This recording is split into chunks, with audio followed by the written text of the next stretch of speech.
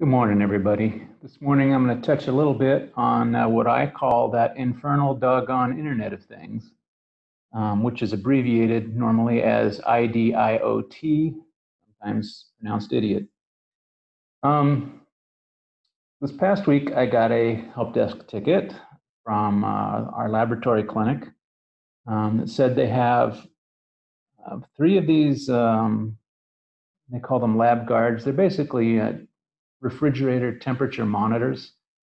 Say they haven't been working since May, and they need them right now. So I don't know what a lab guard is. I didn't set this up. I have no idea who did, but apparently it's connected to our network. So I asked her if she could go over to the emergency department with me and show me one. So when we got there, we go over to one of the refrigerators. There's two or three of them over there. We only visited two of the refrigerators.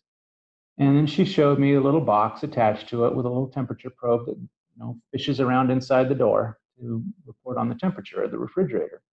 And they store things like vaccines or blood or whatever in these refrigerators.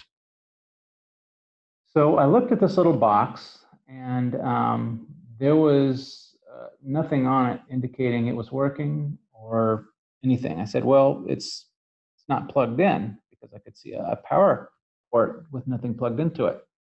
She says, oh, no, it doesn't need one. It's got a battery inside. And she proceeds to open it up and show me that, sure enough, inside there is a battery that they replace every 3 to 6 months to make the thing work.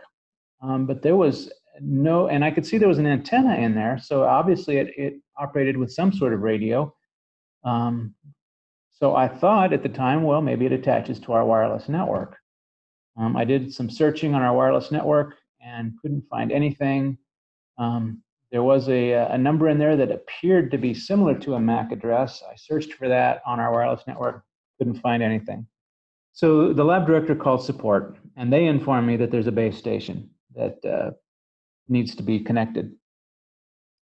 So I went back over to ER and started looking for the base station. Couldn't find anything. So I emailed support back and said, can you please tell me what this base station looks like? So they send me a picture, said, here, it looks like one of these. So I thought, oh, great, now I know what I'm looking for. I went back over there and searched and searched and searched, and finally I found it. And on the bottom, there is a MAC address. Well, that's wonderful. Now I can search for that. So I took a picture of it and started searching for the MAC address, but I could not find anything. So, and it wasn't that MAC address, because that picture I just showed you wasn't an actual picture. So, so I just took the first 3 digits, or whatever you want to call it, of the MAC address and searched for that. And sure enough, lo and behold, it came up on this particular switch, on this particular port. I've since changed the port alias, but before it just said radio room. I said, aha. So I went there into the radio room, plugged my wireless, or not my wireless, my wired scanner into it. It's a NetScout land meter. Plugged it in there. Cable reported good. I could see the switch port was on the correct VLAN, and everything was working. So just as a double check, I went into the switch and I checked, and on that port, there was no MAC address. So it couldn't see anything on that port. So I went to double check and see if there's anything connected to the port. And sure enough, there is not. It does not sense a device connected to the port. So the port is enabled, but it's in a ready state as opposed to active. So it doesn't see anything there.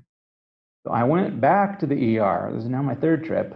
Took a picture of it and sent it back to their support people to say, I'm not seeing any network activity on the link lights. I'm not seeing any other kind of power status indicator. I believe this thing is dead. I sent that email back to them. I also sent it to the lab director. She agreed that the device indeed looks like it's dead and thanked me for my help.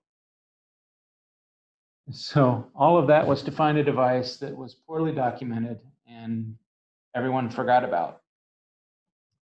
So it's just really important that when these things do get installed, that you try to make as detailed of instructions as you can and leave them in a place where the next guy, that would be me, could find them, because the last guy didn't document this really well. I'm sure he knew all about it, but so yeah, it's just, as a network admin, it's really important to document these things. So I have documented as best I can for me, and I'll share all this with the next guy when I move on. I took pictures, I wrote descriptions, and I also emailed them to the lab director so she would have a copy as well. So anyway, that was about 2 hours of my life this week, and but all's well that ends well, because I can close a help desk ticket. So I hope you, if you didn't find this informative, I hope you at least found it entertaining.